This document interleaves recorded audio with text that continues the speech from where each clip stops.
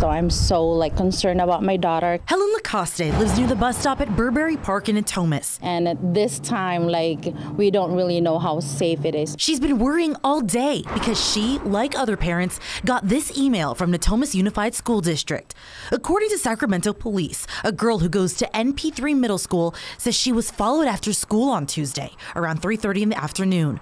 When she got off the bus, two men in a van approached her, and the driver said her dad sent them to pick her up. That startled her, obviously. She took off and ran, did the right thing, and hid until the van took off, left the area. Helen also has a daughter in middle school. I'm so scared for my daughter. I'm so scared for my children's safety because, of course, like, I'm not around 24 hours with them, like going to school, like walking. Police canvassed the area looking for witnesses. The girl says it was a white van without windows that followed her near this park. Police are asking anyone with surveillance images to contact the department. Regardless of what community you live in, I mean, whether it's Natomas, Lamb Park, Meadowview, Oak Park, just again, everyone needs to be vigilant. Police recommend kids use the buddy system.